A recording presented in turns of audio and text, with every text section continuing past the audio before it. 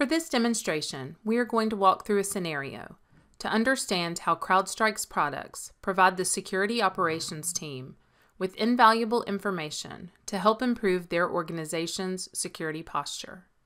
We will see how CrowdStrike's threat hunting, EDR, IT hygiene, and vulnerability assessment tools work together to improve incident response and remediation times. The CrowdStrike cloud-delivered EDR solution provides unparalleled visibility into the events taking place on corporate endpoints. While that gives us great insight, we also gain the knowledge and experience of CrowdStrike's Overwatch team. As our EDR events are sent to the cloud, Overwatch is analyzing those events around the clock, alongside the entire CrowdStrike threat graph, to understand potentially new malicious behaviors. Having this force multiplier helps us detect smarter and really focus our efforts on the most important events. Here, we see an email alert on some potentially malicious activity seen in our environment. The alert indicates that one of our systems has been the victim of a Java exploit. It includes the host name of the impacted system, as well as the initial indicators of compromise. The link takes us directly to the UI to continue the investigation. The critical alert in question is labeled as a new Overwatch detection. The process tree view helps us understand quicker and see that the suspicious activity seems to start with Outlook. It appears that the user might have clicked on a link in a phishing email and was the victim of a Java exploit. As we drill down, we see the objective was follow-through via exploitation for client execution. The process tree also shows that the activities continued, and upon inspection, this appears to be an ongoing attack. With that, our priority is to network contain this system. This will prevent any lateral movement or potential communication out to the internet. In the bottom left corner, you can see a continuous ping out from the victim system. This will help us understand the precise moment that the system loses network connectivity. After entering a comment for the audit log, the response is initiated. The first ping failure shows us the exact moment that the system's communications are completely interrupted. Now that we have this specific system under control, we want to confirm if there's anything unusual going on with the user's account. Let's copy the username for the next phase of the investigation using the Falcon Discover account search functionality. We can quickly see if this username has been leveraged on any other systems. This helps us understand if the credentials might have been compromised, which would be an immediate concern. You can see from this report that CS user has only logged on to one system in the past 10 days. Given there are no unexpected logins on other or more critical systems, we can continue our investigation.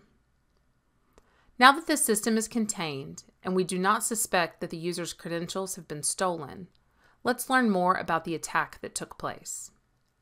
Referring back to the process tree, we see a few common reconnaissance commands, along with drop.exe.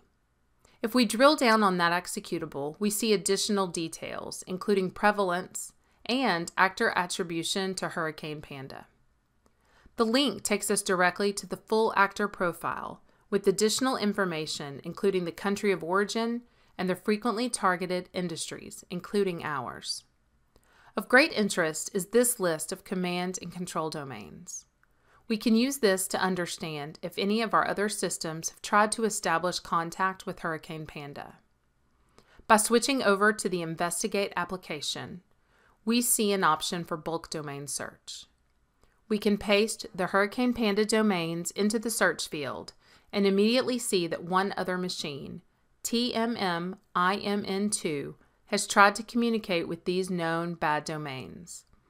This is cause for concern, and we will need to open a second investigation for that system.